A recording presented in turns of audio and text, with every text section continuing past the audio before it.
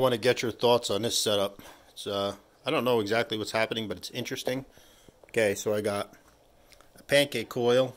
It's more than a half inch, maybe 3/4 of an inch thick. It has more than one winding, so it's not really a pancake coil, but it's a huge flat coil with 2.5 pounds of wire. It's like 150 millimeters big. It's pretty damn big.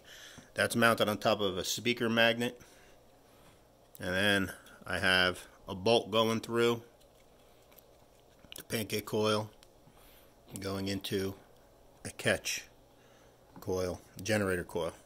Generator coil is just hooked up to the scope directly. It's not being powered. I'm pulsing the pancake coil with alternating polarity, and I got the scope. Okay, so let's turn it on.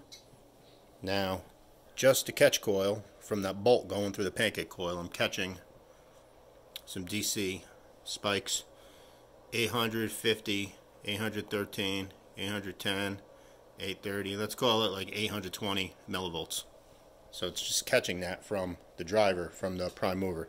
Now it's going to be hard to get it started. You got to wait till it sinks. See how it's not sinking yet? Wait till I get it right.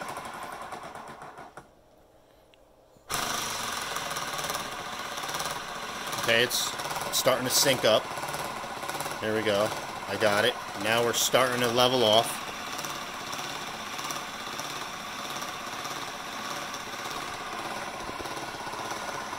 And give it a minute or two to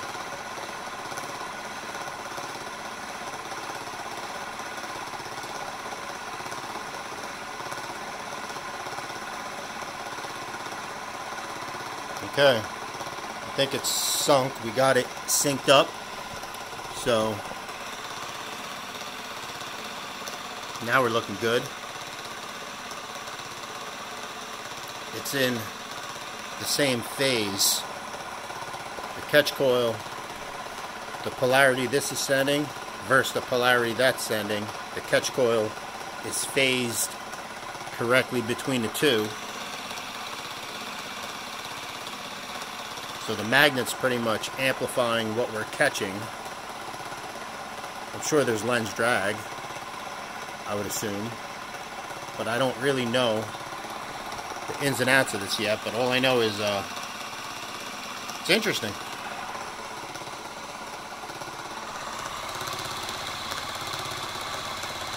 About in between 4 to 5 volts, under 5, watts, under 5 watts.